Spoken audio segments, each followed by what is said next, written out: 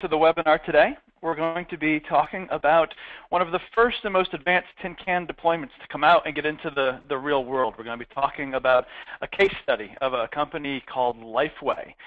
In case you haven't heard of them before, Nashville is known for many things. Nashville is the center of the country music world. Nashville has a big healthcare presence. Nashville is the epicenter, the capital of the e-learning standards universe. And Nashville is also known as the buckle of the Bible Belt.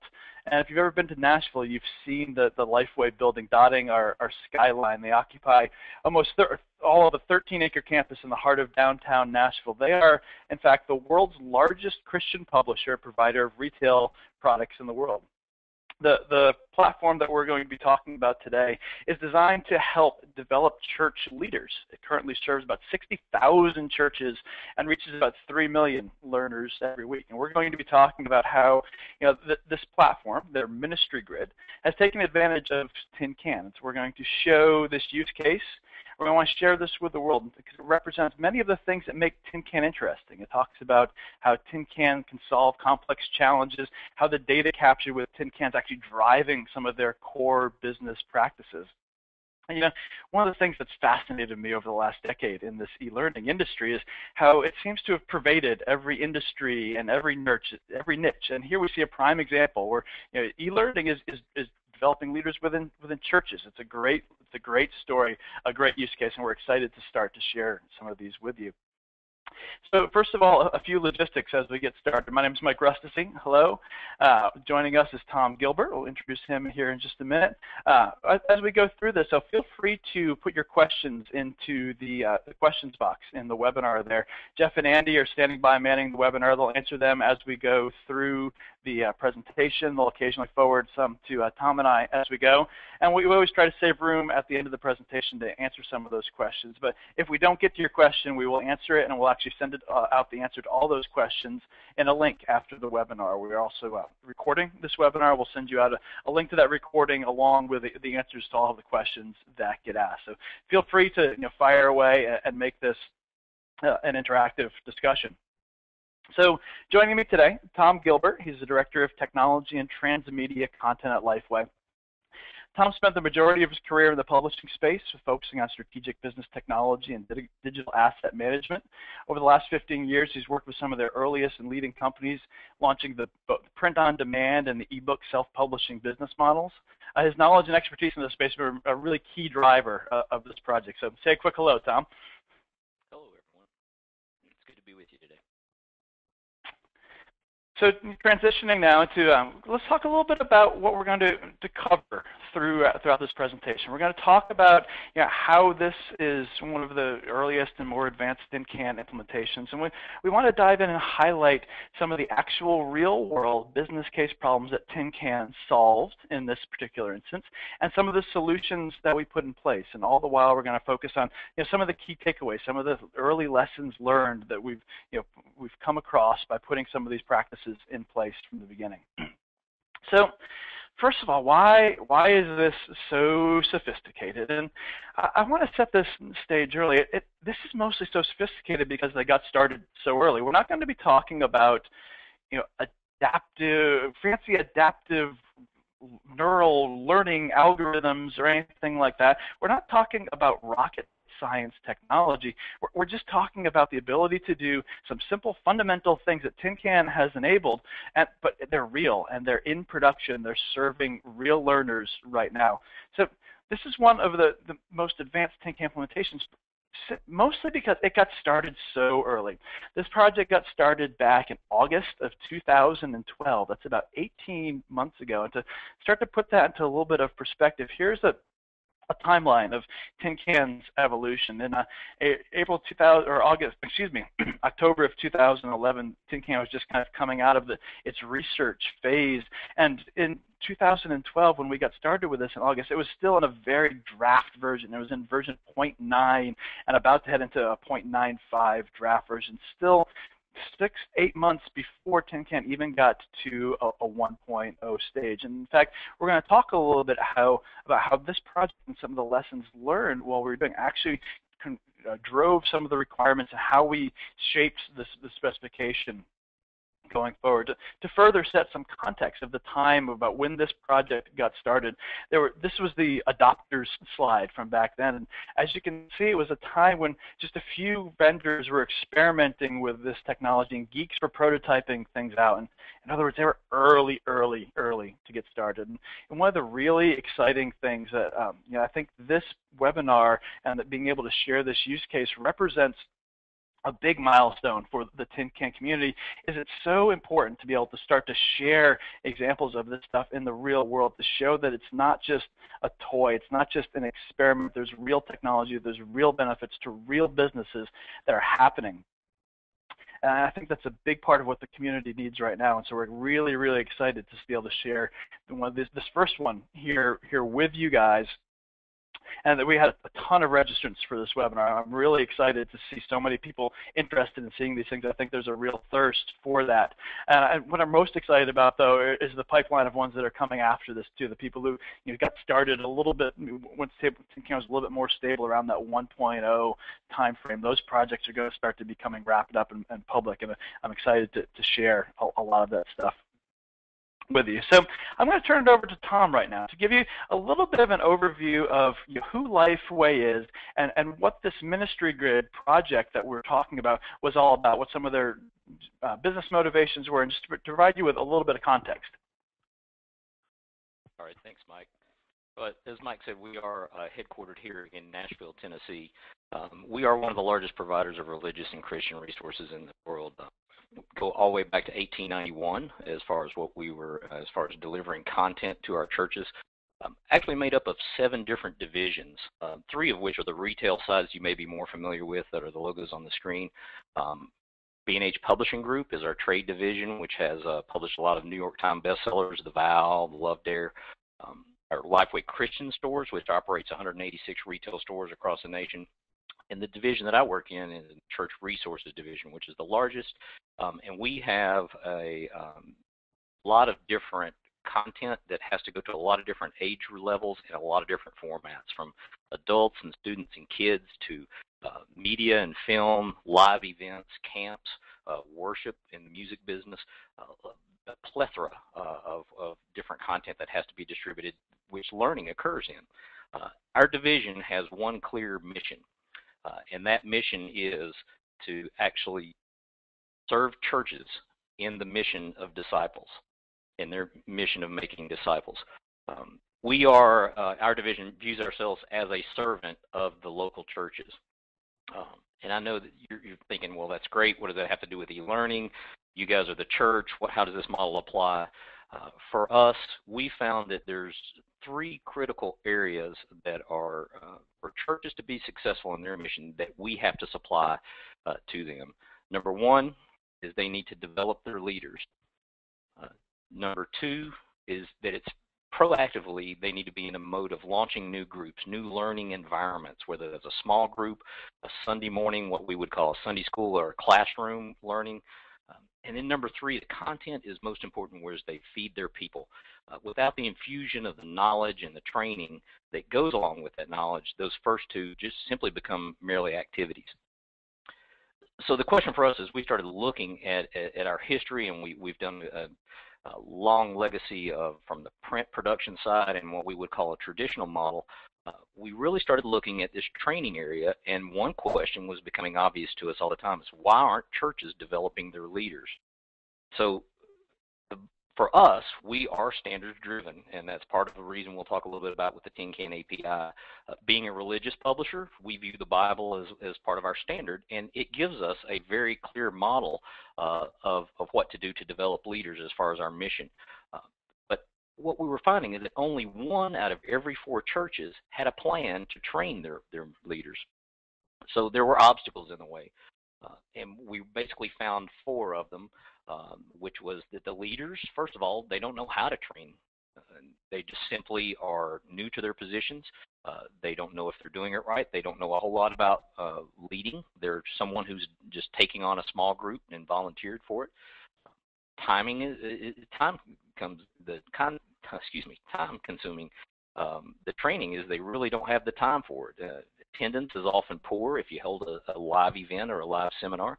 We found that over the years of actually trying to hold live event seminars over since the 1950s. We used to actually do live training events. These are a different age that we live in, and people can't afford to travel long distances for training and conferences. Oftentimes, they don't have a plan, and then oftentimes it's too expensive for them. A lot of the churches that we serve are large mega churches, and large percentage of them, though, are small rural churches, and they don't have the budget or the time, and it's expensive for them. So what do? They can do nothing at all, or they can try to solve it themselves and run into the cost aspects of it.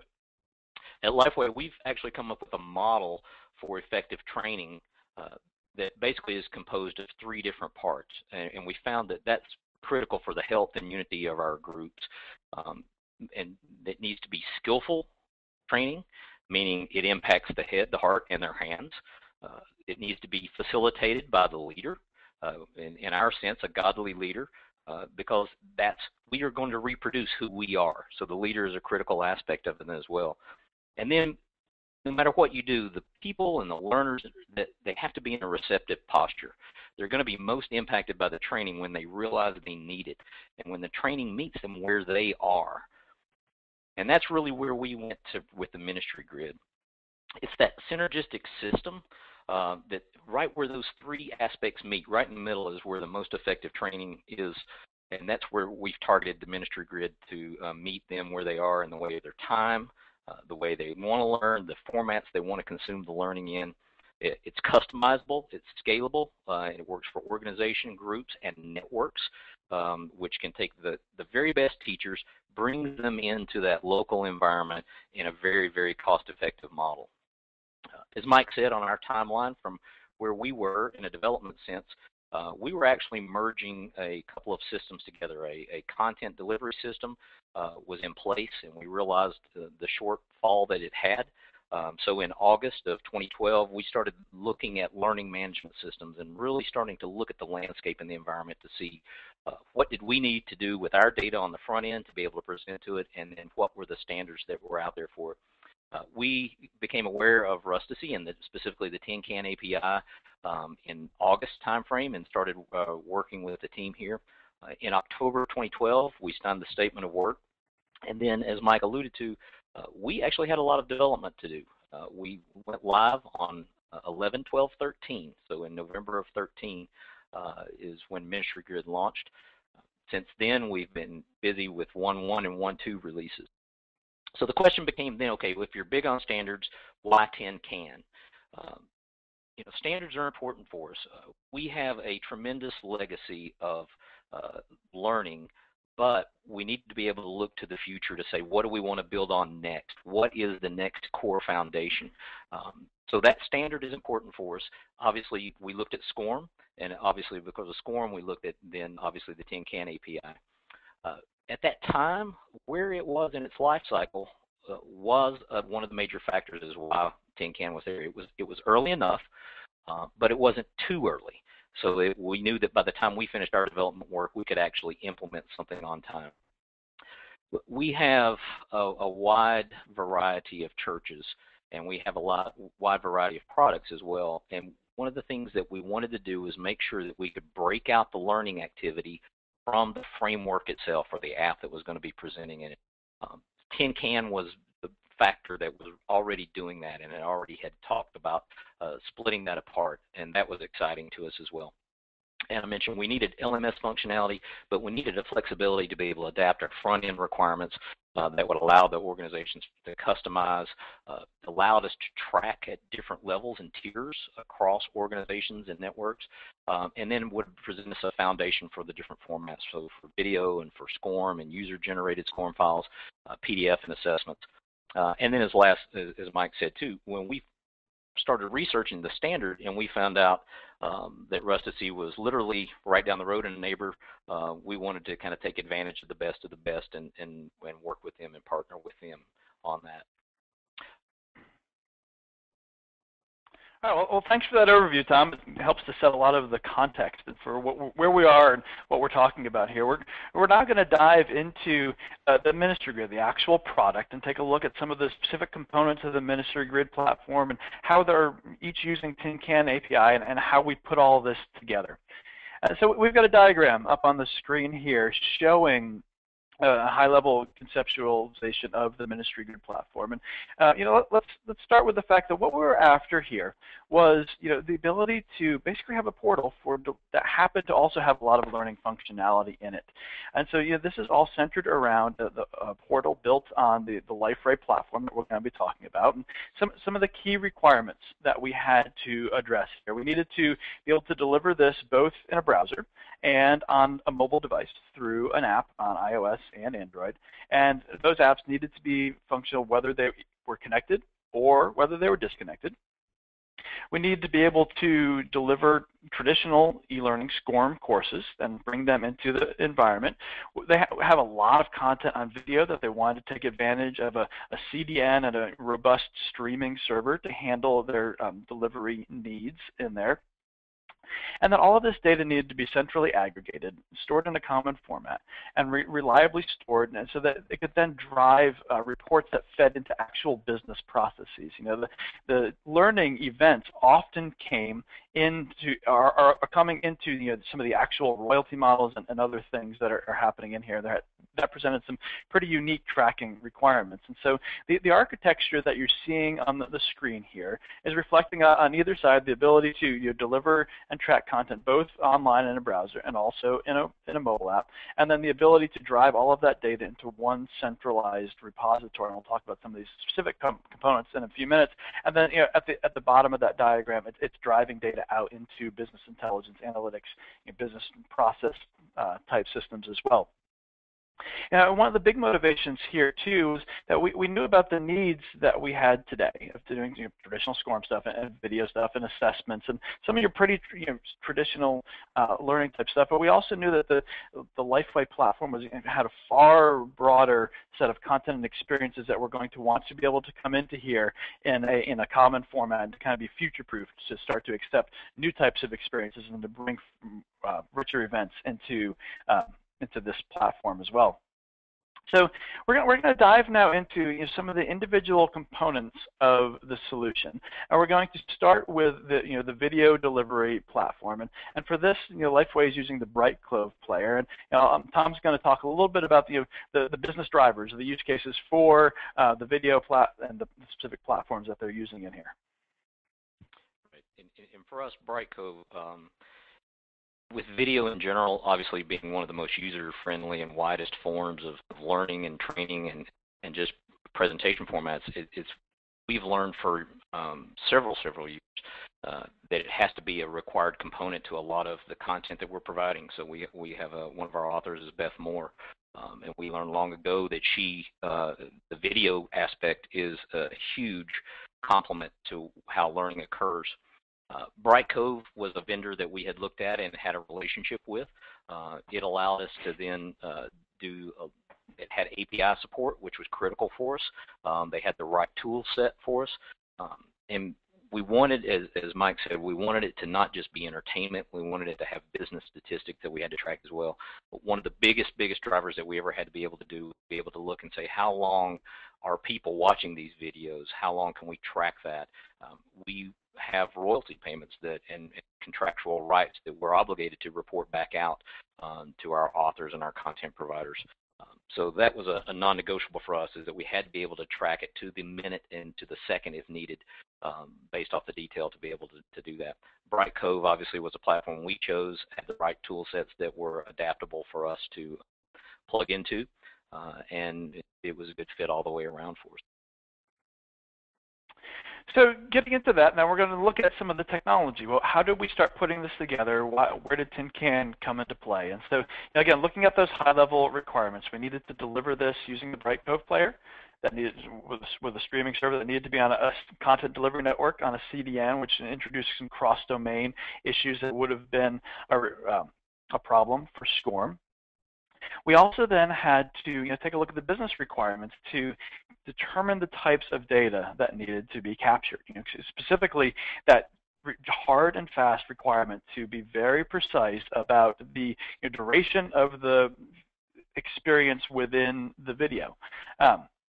That kind of drove some new requirements over here, and we had to take a high-level look at the business requirements and then turn that around and map that into the set of tin can statements that needed to be captured.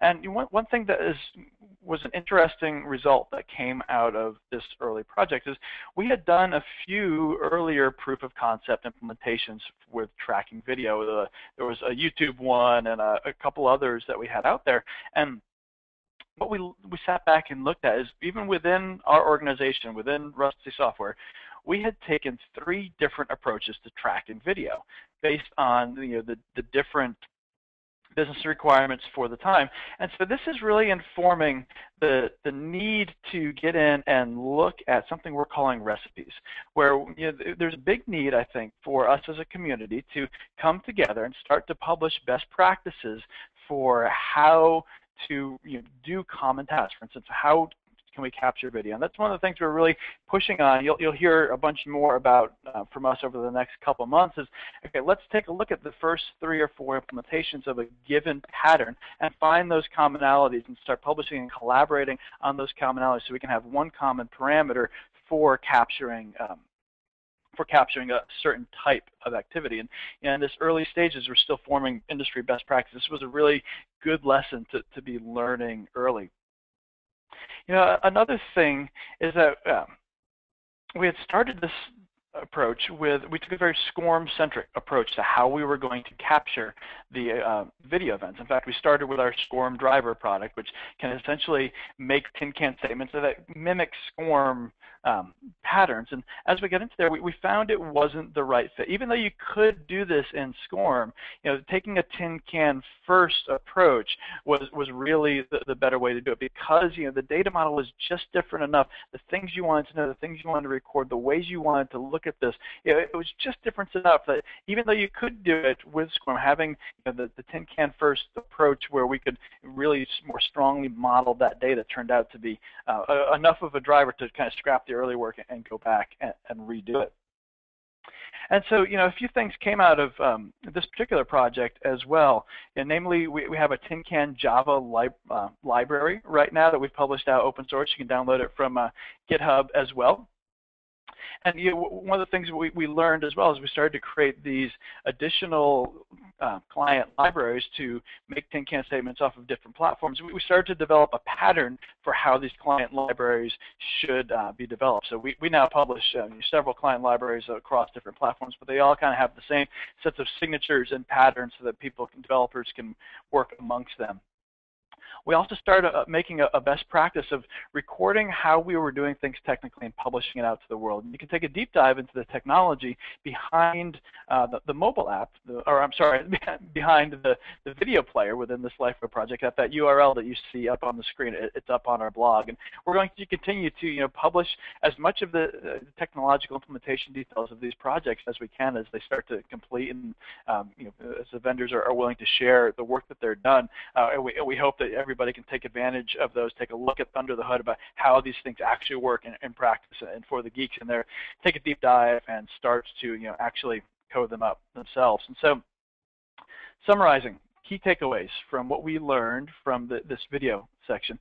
First of all, business needs need to drive tracking. We need to start with what do we want to know about something from a business perspective? What questions do we want to ask so that we can know what information we want to capture, that we need to capture to answer those questions?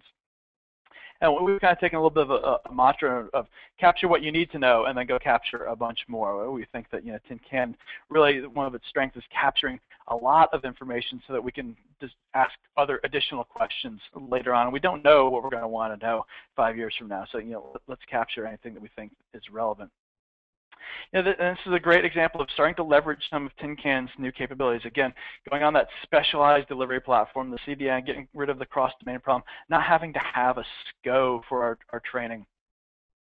Another key takeaway, even though it was tempting to take that SCORMish direction because it could be done that way, it was actually, at the end of the day, very beneficial to back off and take a tin can first fresh approach to do things in a new way.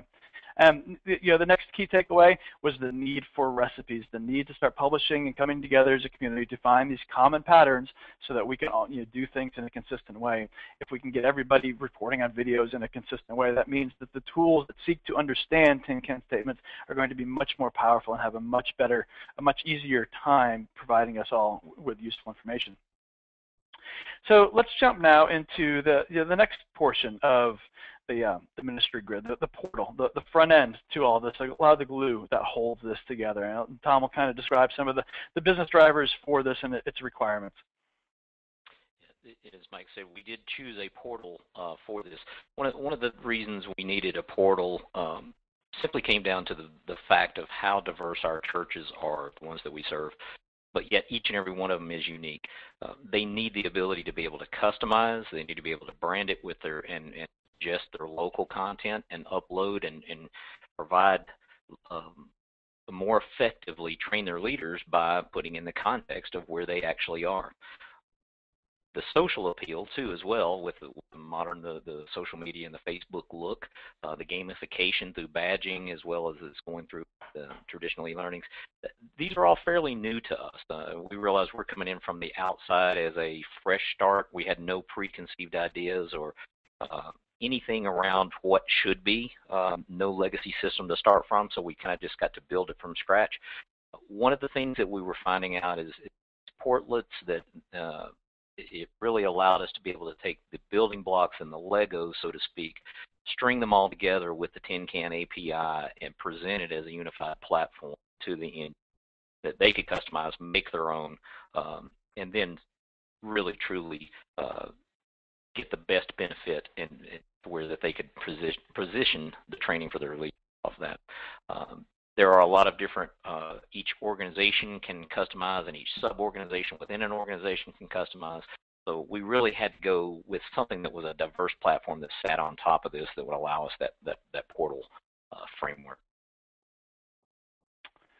Great. So, again, some really interesting stuff going on here. The biggest, in my mind, one of the biggest transformative impacts Tin Can is having on this industry right now is the transition from the requirement that the LMS be the center of the universe to learning kind of blending into the background, and the transition to more common mainstream tools such as the LifeWay portal. This is an open source portal and collaboration technology that is used throughout the world. It's not a learning tool, but in this case it's the best solution for delivering the platform, delivering the glue that ties these things together for the ministry grid application and for their users. And so even though we have some learning type functionality, it turns out the best solution was to have an existing, just a regular old portal piece of software, maybe a content management system, and then have learning specific components that feed into that through these individual portlets. And then also to have Tin Can be the glue that's holding a lot of those things together. Here at Rustici Software, we've used the phrase a lot, tightly coupled yet loosely integrated, or tightly integrated yet loosely coupled, to describe systems that are kind of made up of independent components, but they come together seamlessly to create a great learning experience.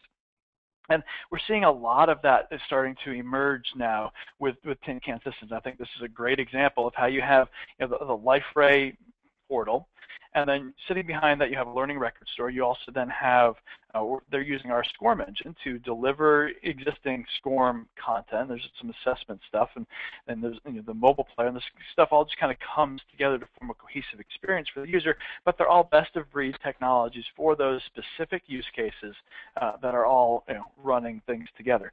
Through the through the LifeWay portal, you can go access your SCORM content, you can access your assessments, you can see your badges, you can access the video content that's coming in through Brightcove. This is having a big impact on how a lot of organizations are looking to think about learning systems in general. And so that's the key takeaway from this part of from the system, is to rethink the learning system, deliver training where it's needed. And a lot of times the center of the universe isn't going to be a learning management system. It's going to be a place that learners are comfortable going. It's going to be a place where learners are anyway. It's going to be something that's in front of them and not necessarily a strict formal learning environment. Or it's going to be something that is kind of our mainstream tools. Learning isn't necessarily a separate activity. Learning is something that happens every day through every interaction. And so many tools that we use every day are in fact learning tools, but we don't tend to think of them that way within our little industry here, because so often we have that requirement that things be tracked, and now all of a sudden it's possible to start to use them in a much richer way throughout our systems. So the third kind of pillar of this solution is there's the mobile apps that we were developing here. And so Tom, tell us a little bit about where these were coming from and what the needs were driving for the mobile interfaces. Yeah, this was by far one of the most critical pieces that we just had to have. In today's world, obviously, the device is connected to the learner almost all the time. For us, it was a non-negotiable point. If we couldn't make it work on the mobile, that really was a huge issue. It was going to be a huge issue for us. It fits the need towards two of our greatest demographics that we have in our leadership and our learning here as well. Professionals, the busy professionals that obviously can't come to seminars and they need to optimize their training time, can download it, have it local on their device, maybe catch a flight, do their training on the flight when they get back and they now have Wi-Fi access, or they choose to through the cellular data, either one. It'll sync back up to the main app itself and to the web browser and track their progress for them. So that scenario and that business case for us was obviously a big driver. The second biggest driver for us deals with our churches themselves. A lot are smaller churches and rural churches where they may not have or couldn't afford, and it goes back to the cost of training. They may not be able to afford robust internet enough to be able to host at the church. So their members may be downloading it and then coming together to train together for live events and or use if they want to hold an actual physical training seminar. The inverse of that is also true. Perhaps the members may not be able to afford the internet or have Wi-Fi access, and so they can come to the church, download their training, take it with them on a device if they should have a mobile device or their cell phone, and take that with them, do their training, and then when they come back the next time, sync that back up to them. All the while, behind the scenes, no matter when and how they're training, we still, as a business, have to track that usage and the consumption of it. So it comes from any SCORM content, any type of activity that we'd want to track. So this is a critical piece for us. All right, so diving into some of the technology that happened behind all of this. Again, we have the need to be able to take things on native mobile apps. We needed to be connected or disconnected, but still have robust tracking. This needed to include videos in addition to SCORM courses, and then all this data needed to sync back up to the server. And so TinCan became the natural choice for the synchronization between the client application, the mobile application, and the server. That was a very robust connection, a great way of capturing all of this data in a standardized format and allowing it to sync no matter what type of activity we were talking about on the mobile app. And out of this came a few new tools that are now available to the community. There's some software development kits that we've published out there for, again, making TinCan statements in iOS and in Android. There's an open source now TinCan offline library as well that handles that disconnected scenario. Excuse me. And again, this is one of the key promises that TinCan had delivered on. It's one of the most straightforward processes. If you've heard me talk about TinCan, you've probably heard me talk about a layers of the onion analogy, where we start at the surface and the kind of the immediate benefits for TinCan, then dive deeper into some of the more profound benefits. And this is another great example of just that top level the things that we should have been able to do 5 years ago that we couldn't because our standards were getting in the way. Now all of a sudden they're very straightforward. They're very easy. Mobile deliveries, that prime example, one of those use cases that Tin Can was just designed for. It was one of those things when we were gathering requirements during Project Tin Can. Everybody was just screaming for, why can't we do that? And now we can. It's here. It's real. It's out in live. Tin Can's enabling it. It's enabling it to plug seamlessly into our key ecosystem. And so, that's the key takeaway for, this aspect of the solution. Just look at how we're now able to facilitate doing mobile learning. It shouldn't be a big step forward. This isn't rocket science, but it is a big step forward because our industry has been so lagging behind. It's not that we couldn't do mobile. It's that we couldn't bring mobile into our ecosystem very easily, and now we can. This is starting to happen, and it's finally real. So, some of the next things we want to talk about is mixing the old and the new. Not the whole world isn't going to all of a sudden migrate to Tin Can. As much as we would love to be able to take a Tin Can first approach in everything that we do, and as much as we would like to be doing all these amazing things that are now enabled, there is still the reality that we have this massive legacy base of content and systems that have built up over the last decade or more that we need to take into consideration. And so that was one of the really interesting parts of this project, is LifeWay coming in with a very realistic sense of the world. Say, hey, we know SCORM's not going to go away anytime soon, but yet we still want to start taking advantage of this new platform, this new architecture. And so we want to build our system, since we're starting now, off of what we know is going to be the standardized platform for the next decade to come. We want to be Tin Can first. We want to build it around the learning record store. But we still need to acknowledge that we've got all this SCORM stuff, and we're going to have that for a long time. And so there's actually still incorporating SCORM courses and regular old e-learning courses, and they're bringing them in, but then we're using our SCORM engine to deliver that SCORM content, then translate all of those results into Tin Can. And so all of that data is stored in the learning record store in Tin Can, the same format that things are coming in off of mobile and video and the other future learning delivery systems that they want to be including in here. And this is a really powerful message to be sending out to the community, is that one, it is possible to use SCORM and Tin Can harmoniously, and that's a big win for a lot of people with existing systems that they have a big investment into. And another big point to be taking away from here is there is so much power in the low-hanging fruit. We don't need to. I want to be thinking 5 years down the road. I want to be doing really advanced instruction, but there's so much benefit to just doing some of the simpler stuff right now for a lot of organizations. And sometimes I think as a community we tend to look past some of the and more immediate benefits to jump to the really fun futuristic type stuff. But we need to remember that some of the stuff is really important to many real organizations, and there's a long way to go to get all of it set up. So the other key factor here was the ability for the learning data to tie into the reports and business processes and analysis. And so Tom's going to talk to us a little bit about what some of the things that they're doing with all of this data, what they're hoping to learn from the Tin Can data, and how it's driving their actual business processes. Yeah, we do provide a robust reporting suite through the application to those organization administrators, mainly dealing around a lot of what is traditional e-learning progress. The biggest learnings and our biggest area for our internal learning that is occurring around that Tin Can is providing us is what's happening kind of behind the scenes that will allow us to drive our business processes. We've got 2,400 videos on our site. We've spent a year and a half curating an immense amount of content for it.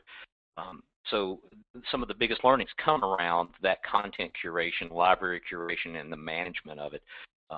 What types of content obviously are getting viewed, what types are the most highly rated, what are the most highly recommended, which ones are people starting at, and then why are they stopping if they are stopping, at what point specifically are they. We're looking at any of those metrics and then looking at our content editing processes as well, and say, are they stopping for a specific reason? Is there something in the content that we could cure or present better in video themselves. What can we do then to actually get those that are the viewed and the highest recommended over that period of time? What can we do to boost that author or that content provider? Maybe it's a specific topic that's timely. What can we do to help market that as well? So that's very important for us as well, to help people know how to react to different life situations. These leaders are out there dealing with the people when tragedies happen and shootings in the mall. These are the people that will have to answer those questions the very next day when they're going into church. And they will have to deal with this and have to train their leaders into how to deal with this. And so real-time reporting back for us as well as being able to look and know what that content is actually, how it's influencing and impacting their lives is critical for us. It helps us as far as influencing, obviously from a business sense, future contracts for those providers that we may be working with. If they're not being completed or if they're not highly rated, what can we do to help boost that author, to help get their message, which is very important, out there, help them to be more clearly understood. It helps us to look at what is the learning model, the bigger picture, and as we start to really dip our toe, what we're dipping into our toe. One of the first experiences for us is in managing big data. Tracking who's generating their own content, how are they using, what does that look like to the church model and to their learning model and to the content which they're using. All that is information that it provides back to us that will ultimately allow us to better serve them. But for us, we're just now beginning. We're excited. As Mike said, we're capturing a lot, and we may not use it all right now, but the capture is the key. Great. So that's kind of a high-level summary of what we've done with Ministry Grid and some of the business drivers around the technologies in place. And so I wanted to take a second to kind of go through and summarize some of the key takeaways that we thought were important to be lessons learned from this project, or things to keep in mind as you're going through and trying to do your own tin can implementations. And the first high-level important thing: let the business analysis determine what data points you need to capture. Remember to start with the end in mind. Start with the questions you want to ask. What do you want to know, to make sure that you're capturing enough data to answer those questions, and then go capture some more for the questions that you're going to have tomorrow. And the second, the illustration of all this learning functionality being tied into a portal. This is one of the earliest incarnations of what I think was going to be a big, big trend in our industry right now, which is the rethinking of what we think constitutes learning systems across the enterprise. And this is a great example of taking the LifeWay portal, tying in some specific learning components, and turning it into a very, very highly tailored solution that meets a particular need in a non-traditional way. I wanted to point out the example of being able to deliver content from specialized servers now. In particular, that's very important for video. The ability now to use CDNs to deliver content, I know, is very important for a lot of people.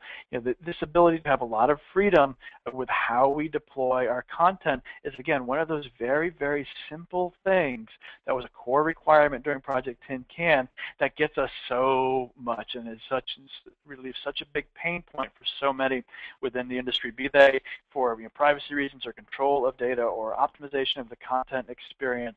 This is a big, big win for a lot of people.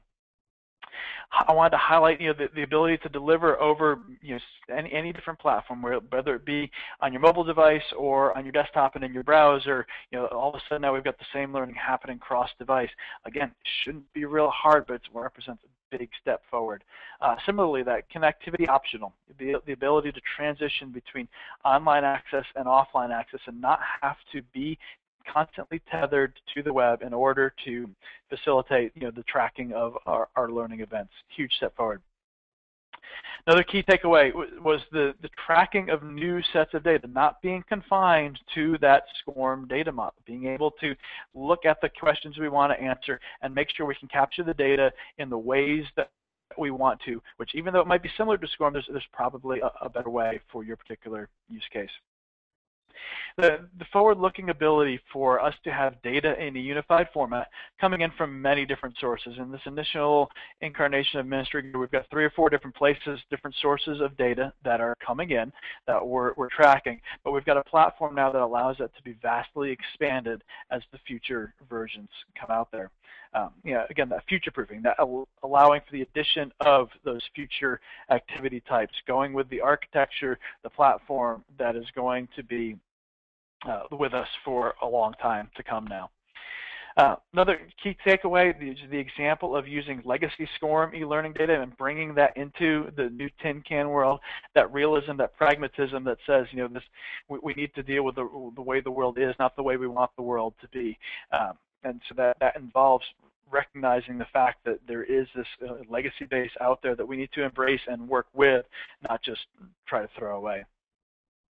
Another key takeaway, the last one, is that learning data can drive our core business processes, and I'm real excited about some of the the next projects we're going to be able to talk about that show, like this one did, how learning data is now not just interesting from who's learning what, but it's actually changing things at a more strategic level. If we can demonstrate how people are learning, what they've learning, that they are in fact learning, and that has changed the performance of the individual or of the team, that's a very, very strategic, exciting step forward. So that's kind of a summary of the key takeaways for what we hope you guys see coming out of this webinar here. And so, looking forward, what's going to be coming down the road? What's next? What can you expect to see in the next few webinars that we're going to be putting out? Mainly, the one I'm so excited about is more real-world implementations. This was just the first project to have wrapped up and gone into production. There's a bunch more trailing out behind it that hopefully we'll be able to share with you guys soon. Those people who got started when it was a little bit more sane, when things were around a 1.0, and for people who weren't quite as brave as Tom and LifeWay were here. A big part of that is going to be an initiative we will be publicizing a lot of very soon called Watershed First. That will showcase 6 or maybe 7 actually now organizations who are taking on some innovative tin can projects, but who have agreed to be very public about it as we're going to go through it. We're going to take you step by step through each of those implementations. What are the business drivers? What are the technologies that they're using? How are they implementing things? And what do they want to learn? And show the results in real time from the initial conceptions that are happening now all the way through the launches that will happen later this year. And we hope to be able to walk you through all those, and you can watch them as they're happening. Another big thing, we're going to be talking a lot about recipes over the next couple of months, these kind of common best practices and lessons learned for how do we structure tin can statements, what are the common design patterns that we should as a community be discussing and starting to dive into and agreeing upon. And so I think these are some of the big things that are going to be coming up next that I'm excited to see happen and to share with you guys.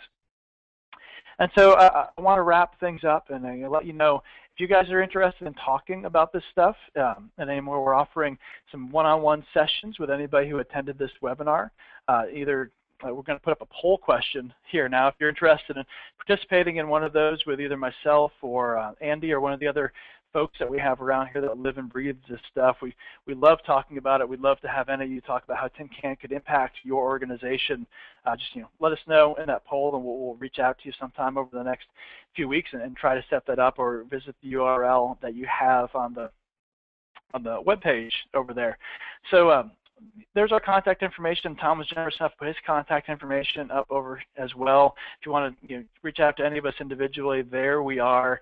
And we want to know what you want to know. If you have ideas for future webinars or things you want to hear about, either include them in the chat right there or shoot us an email. We'd love to hear from you and hear your thoughts about what would be really helpful for you to see. We're always looking for some new and interesting topics. And so that's the end of the formal part of the presentation. I see a bunch of questions over here, and so I'm going to just start diving into a few of them and, speak to them in the few minutes that we have left. And if you have any more, go ahead and fire away. So Patrick wants to know, so is tin can a canonical repository for a course, or does it store someone did something activity records?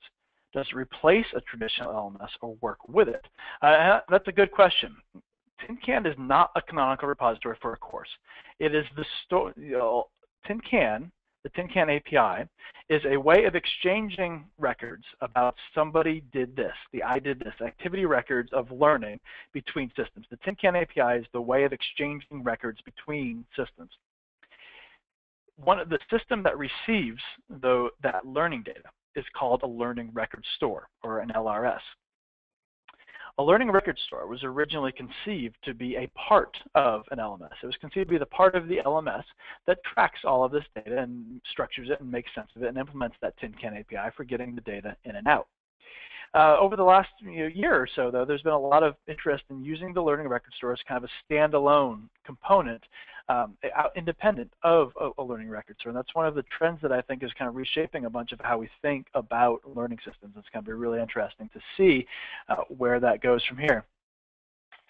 So Evan wants to know, is this going to necessitate using a number of third parties in conjunction with TinCan and our own resources? Or can we simply add videos and content to our own website and our LMS and link up TinCan? So the answer to this question is going to drastically change over time. Right now, if you want to track something over TinCan, there's a bunch of people who implemented it, but the vast majority of the world has not yet. This is early stages, early days still for the technology. And so that means when we're doing a lot of these early implementations, these pilot projects, there's a lot of duct tape and coat hangers and assembling stuff together on the fly, developers getting to work. In the future, you're going to see a lot of more tools that are plug and play off the shelf, and that's where I think this is going to get really interesting and really powerful. So Bruce wants to know, we'd like to know how you handle the massive number of records that can be generated by a TinCan collector of activities for a large organization. That is a great question. This has the ability to scale out massively. TinCan can capture tons and tons of data, and yes, it is going to generate some very interesting scalability challenges. I can say that our developers are spending a lot of time on those problems, giving a lot of careful thought. Our core technology, our watershed learning record store, is leveraging a lot of the tools on the Amazon platform to achieve some of that scalability. But it's going to be interesting to see how that happens from a technical perspective.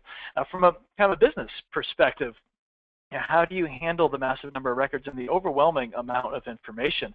That's a really interesting question as well. And we've taken the approach that we want to break down the questions we were asking into small, discernible questions, into problems that can be tackled. We're not trying to yet build tools that can understand everything. We're focusing instead on going on the bottom up and answering specific questions for specific scenarios, and then working up into common reusable patterns from there. So SP wants to know, is it fair to say that SCORM will still be needed to track the progress of a user on a specific course, bookmarks, attempts, etc., and TinCan will track the actual key achievement, exam scores, visit the key section of the course, etc., within that course? No, that is not actually necessarily the case. If TinCan has the ability to completely do everything that SCORM does from a data tracking perspective. So SCORM is not required to track the progress of a user on a specific course. TinCan can track all of that in a lot of detail. SCORM is required to stick around mostly for the fact that there's so much of an installed base that we have so far. And there's going to be cases where there's a good old SCORM course. It's been around for a decade, and nobody's going to bother to crack it open and redo it to convert it to TinCan for a long time. And so the SCORM is going to be part of the ecosystem in that sense, kind of in the same sense that DVDs have been around and we're into streaming media now, but I only just recently threw my VCR out a couple of years ago because they still have this collection of tapes that maybe I want to watch one day. Maybe somebody wants to see that old video of my wedding that we have sitting around there. It's going to be the same thing with SCORM. We're going to have these courses that are hanging around that we still need to be able to play, even though there's newer technology that's out there. Tom, this might be a question for you from Patrick. Can you comment on how big the team was that did the implementation in person years? In person years? It was a large development team from our side. Obviously, with so many different vendors, we had 6 to 8 probably from each vendor at different points of the project team, as well as our internal development team. So over the 18 months, we've probably pulled in 30 to 40 different developers and different experts in different fields between all the different vendors.